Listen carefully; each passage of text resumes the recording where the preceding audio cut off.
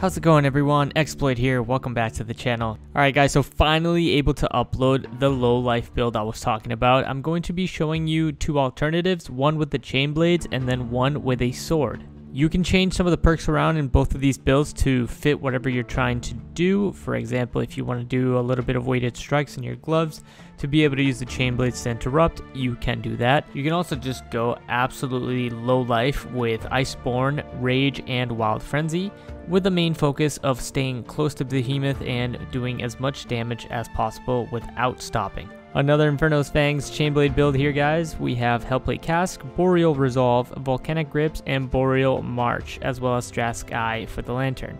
As you can see here, our perks are +6 Conduit, +6 Iceborne, +6 Overpower, +6 Rage, +6 Rage Hunter, and +6 Wild Frenzy. So the perks that become active when you reach low life are Iceborne, as well as Rage and Wild Frenzy. So these three complement each other nicely. You'll be able to increase your attack speed and damage by 25% with Rage and Wild Frenzy, and Iceborne will make sure that you stay at 50% health. Also guys, with this build, you want to be sure that you take Blitz Tonic because you will be at 50% health or lower, and Blitz Tonic grants between 10 to 30% increased attack speed based on how much health you are missing for 60 seconds, so most of the time you'll be at that 30% increased attack speed. Next up we have Frenzy Tonic, 15% increased damage dealt for a minute, and also 30% if the Behemoth is enraged. So damage wise guys, you'll have the Frenzy Tonic, 30% when the Behemoth is enraged, and then if you happen to stagger the Behemoth when it's enraged, you'll get 70% from Overpowered, and then remember you have that 25% from Rage and then 40% from Rage Hunter. And then finally guys, we are using the chain blade, so we're not going to be able to interrupt without weighted strikes, and we're not trying to have that into our build. We're trying to be up close and personal, do as much damage as quickly as possible, the perfect combination. We are going to bring a concussive grenade. Concussive grenades not only deal some extra damage, but you can interrupt behemoths with these. Alright guys, so this is build 1 out of 2. Let's show you what it can do in Heroic. So we want to activate our tonics once we get past 50% health. So I'm actually trying to get him to hit me to get below 50%, or else 1/3 of my perks won't be activated. But he'll hit me eventually, I think. There we go. Okay, so now we're almost at 50%. Yes, we are. Okay, so now everything, we can drink our tonics. Make sure that we do not die. But now is when we can do lifesteal. We'll do 8% lifesteal with Iceborne, so really go to town with Blade Spin and everything else. You want to activate your lanterns too, and then just stay close to the Behemoth and keep doing damage. This will just heal you to 50%, and then that's where you'll stay for the majority of the fight. We barely survived that. Alright, he's enraged. The quills now are going to be pretty dangerous. We got to make sure that we don't get hit.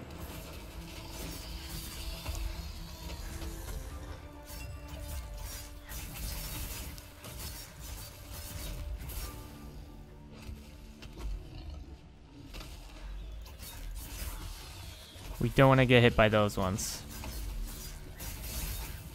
And remember, if you are struggling to get some health, just do blade spins, because they will bring the lifesteal up way up to 50%, and then you'll stay there. And they just do a lot of damage.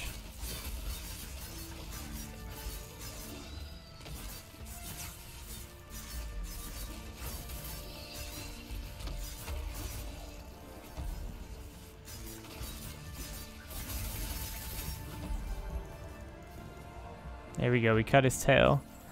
Now let's go for the head. He'll go enraged. It's okay. We just gotta watch out for those quills as our teammates are dying from them. Just look up. It's pretty easy to avoid them. I haven't been looking up actually. Alright, and then just remember, Blade Spin will heal you a lot with a lifesteal.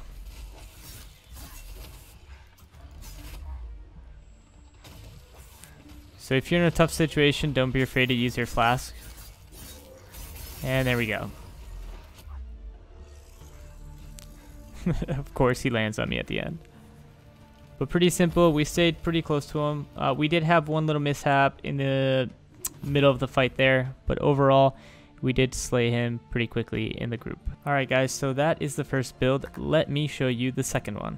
Alright guys, next up is the twin build to the previous one. However, this one is just 100% focused on damage up close and a little bit less attack speed, but more stagger damage oriented. Now the difference with this build is that we are adding cunning as well as knockout king and energized. Similar to the last build, which I forgot to show you, we are using these two mods on your sword. Adhesive hilt, which you are not able to be staggered while in your special, and then valiant overdrive. Changes in gear are lightning helm, which has the energized perk. We need it to become +3 obviously. This isn't fully maxed out, I'm just showing you. And then also another change is the boreal might gloves, which I also have to upgrade, but it's okay, I'm just going to show you either way. Remember, we have our concussive grenades, guys, if we want to do that. Now while it is staggered, we do increase damage, so go to town. As you saw there with the 2,400 hit, and now we should be able to stagger him here and then do even more damage. And then using our Q, we will do even more damage.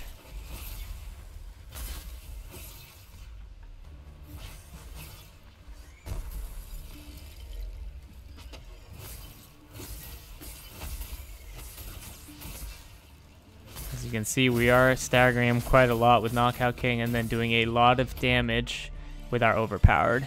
Also take into account, guys, we are not at 40 or below 50% health, which just means we've been doing that much damage without our main perk, basically.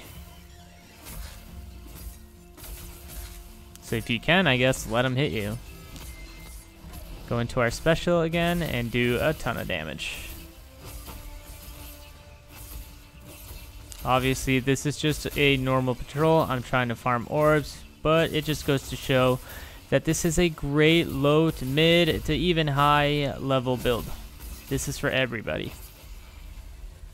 Just make sure that you have the right mods.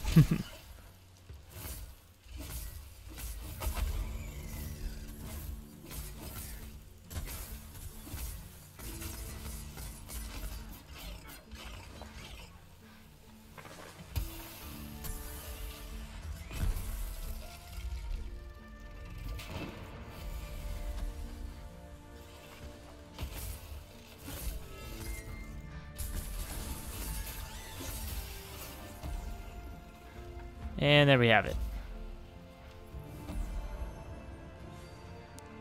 And we leveled up our mastery. Yay! Alright guys, so that is the second low life build. It's actually a lot to play with because you don't really have to worry about much. The lifesteal from ICEBORNE will help you stay up, and then also Knockout King, overpowered, rage, as well as your tonics and your lantern. You just become an absolute beast. Alright guys, so that is the second build. Obviously, I would like to have energized at +6, overpowered, and rage also +6, and then level up my weapons and my armor up to hopefully endgame, and then maybe make another video update on this build. Maybe switch some things around. It is quite possible that we could get rid of something like energized and put something else instead in here, like a rage hunter, and that would have been an increase in damage. Alright guys, thank you so much for watching. If you enjoyed, make sure to subscribe to the channel and leave a like on this video, and also leave a comment down below what you would change in each build and what you thought of the build overall. Thanks so much for watching. I'll see you guys in the very next video.